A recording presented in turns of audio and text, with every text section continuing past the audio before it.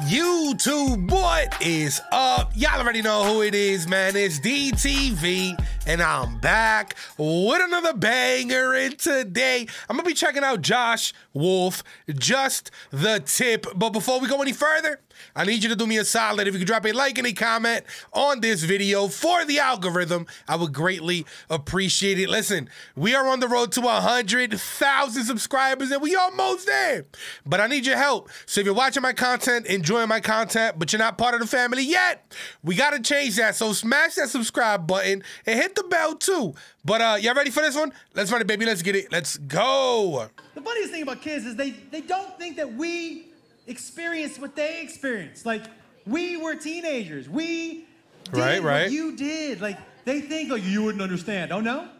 Like, he thinks he's the only person that ever broke something in a house and just pretended like it ever happened. Oh, I didn't do that. You guys ever do that shit? Where you break something when you were a kid and you just throw the pieces out like that lamp never existed? Like your parents, two grown-ups, are gonna walk into the living room and just notice that one of the two lamps that isn't there. That's how dumb teenagers are. They're dumb as shit. I dropped a keg on a hardwood floor in my house growing up when my parents were out of town. We had a party. It was in the dining room. I just slid the dining room table and rug over 9 inches. Like, they'll never notice. That's the first thing my mom noticed when she walked in. She was like, why is the table there? I'm like, how'd you notice? She was like, I'm a grown-up. Now, we all know pitfalls of being a teenager, right? So you have to decide which ones you want to warn your kids about and how you should warn them, you know? I think we've all changed how we warn our kids about drinking and driving. Now, the message is easy. Call an Uber, call a Lyft. I'll pay for everything. There's no excuse for it to ever happen, you know? And I know all the people that I know have kids are very vocal about that now. And I don't know too many teenage kids that are drinking and driving anymore because of that, right? We're pretty clear on this message now. But there's other things that you know they're gonna run into that you don't tell them about. Because how would you? Like my daughter, look, one of the pitfalls that I knew my daughter was gonna run into, my daughter, my princess, my baby girl, the smartest young woman that I know. But I knew that my daughter, my baby girl, you know what pitfall I knew she was gonna fall for? You know what I knew she was gonna fall for? I knew that my daughter was gonna fall for just the tip. How did I know she was gonna fall for that? Because you fell for it, and you fell for it, and you fell for it, and you fell for it. You all fucking fell for something. If you didn't fall for just a tip, you fell for I just want to lay naked next to you. Just one pump. I want to know what it feels like. Don't shake your fucking head. You all fell for something. And that's what I knew. I'm like, she's gonna fall for that shit. And by the way, it's not that I don't want her to have sex. I'm not that guy who's like, oh, I know that's gonna happen. But the tip is where the bad stuff comes from. The tip makes babies. I don't want that shit. I don't want babies. I'd rather have a guy say just the nuts. Fine, dude. Stuff your nuts in there. I got no problem with that. Stuffed nuts. I'm gonna run for office under stuffed nuts. Oh, shit. Looks like it feels great. Stuffed nuts, no kids. That's all I'm saying. This brother's a trip, man. It's so funny to see them do shit that I did. I remember the first time I found my son drunk in my kitchen, my oldest son. And here's the thing, here's how you can tell someone's drunk. You can tell they're drunk by what two foods they're combining together.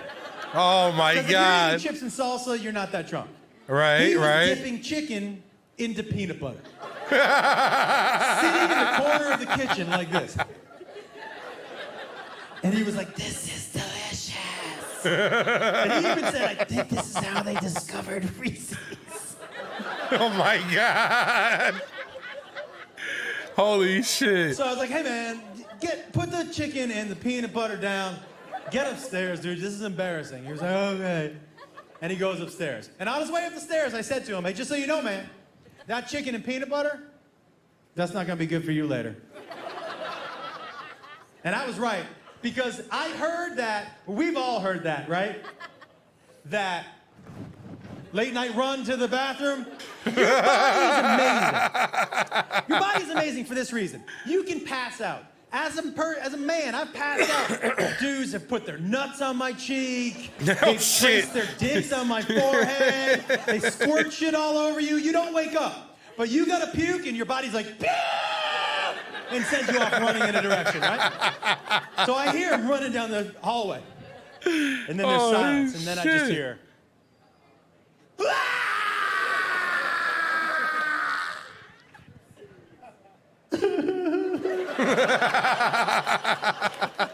Throwing up sucks, man, I swear. This isn't fun anymore. Silence, and then just.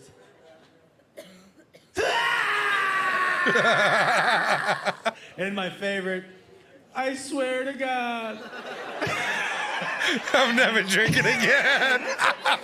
If you let me stop throwing up, I will never drink again.